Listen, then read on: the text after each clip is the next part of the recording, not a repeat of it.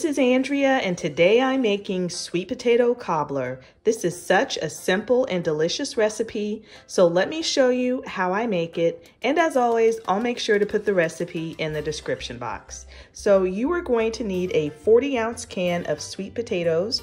This is the brand that I'm using.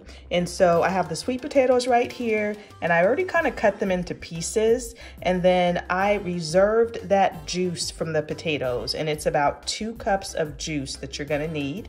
You're gonna need 3 tablespoons of flour, a tablespoon of sugar, and then 2 cups of sugar, 2 tablespoons of heavy whipping cream, a half a cup of butter, 1 refrigerated pie crust at room temperature, and then you're also going to need vanilla, nutmeg, and cinnamon. So let's get started. Okay, so I have my saucepan over a medium heat, and I'm just adding in that reserved potato water, 2 cups of sugar, and my flour, and I'm just gonna whisk it all together and let it cook until that sugar has completely dissolved. Okay, so that sugar has dissolved. Now I'm just adding in that half a cup of butter, and then you're gonna add in cinnamon and nutmeg to taste. And I'm adding about a half a teaspoon, but you know, just add whatever your personal preference is. And I'm also adding in about a teaspoon of vanilla as well.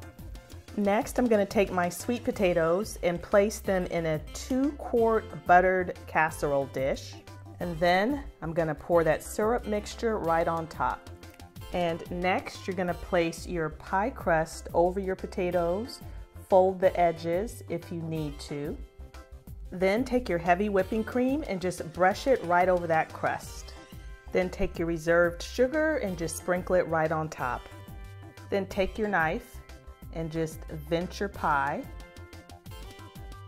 And then I am going to pop this into my oven. It's preheated to 350 degrees, and I'm gonna let this bake until that crust is golden brown. Okay, so I just took the cobbler out of the oven, and I ended up letting it bake for about 45-50 minutes. So I'm just gonna let this cool so I can get it served up for you all. I wanna wait until that sauce thickens up a little bit, otherwise it's just gonna run everywhere. Okay, so I let the cobbler cool for about half an hour, and as you can see, I scooped some up, and then I'm eating it with some vanilla bean ice cream. It would also be really good with whipped topping as well. This is such a simple and delicious dessert. I hope it becomes a new family favorite of yours as well. If you enjoyed this video, please make sure to give us a thumbs up. And if you haven't subscribed to our channel, we'd certainly love to have you.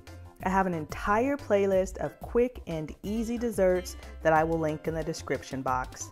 Thanks so much for watching, and we'll see y'all next time.